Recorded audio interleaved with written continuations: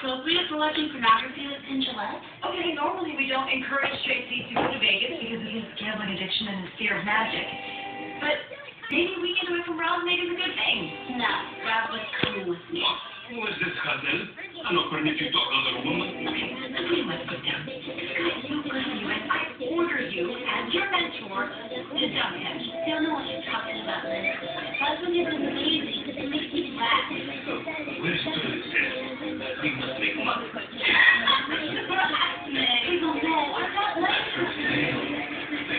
Let her get there on her own. You know what? Fine. You're right. I'm wrong. No, be with Rosalind. Thank you, Liz. The big woman said this was wrong. You're a big woman. You have pictures. Hot moves.